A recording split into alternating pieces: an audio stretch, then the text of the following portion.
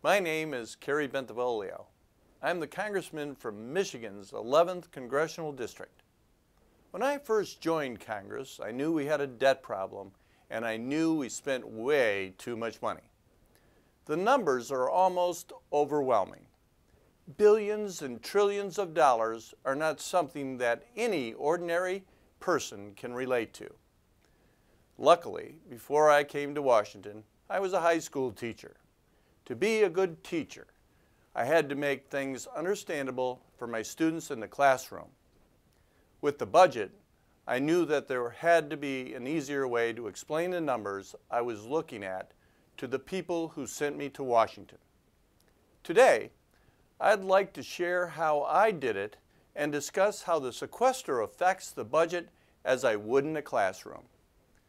The spending for 2013 is expected to be around $3.8 trillion. That's the number 38 followed by 11 zeros. The sequester is $85 billion. That's the number 85 with 9 zeros after it. That's a lot of money. The best way to understand these numbers is to take 8 zeros off both of them. The president is complaining that we're taking an equivalent of $850 from a budget of $38,000. This is pretty hypocritical after he forced people who actually have to live on $38,000 a year to pay another $760 in increased taxes as part of his fiscal cliff package. But let's put it another way as well.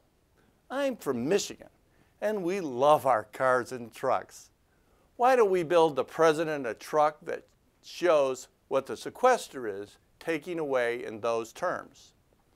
The base price of a Ford F-150 is $23,670. Because we know President Obama would always take the greenest truck available, let's add the EcoBoost engine for $2,395. Of course, no truck should be without four-wheel drive. That's another $4,640. You'll also need the special package with the CD player and power windows. That costs $2,110. But wait, we're not done. This truck is for the President of the United States. We want the best truck we can get.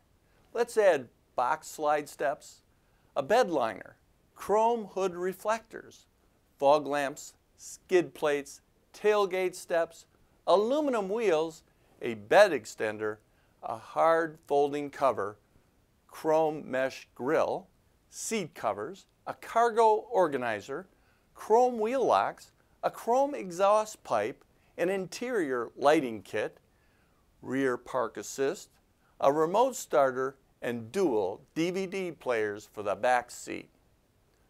With all those special features, the final price of the truck is $38,501, roughly the amount of money in this year's federal budget without those 8 zeros.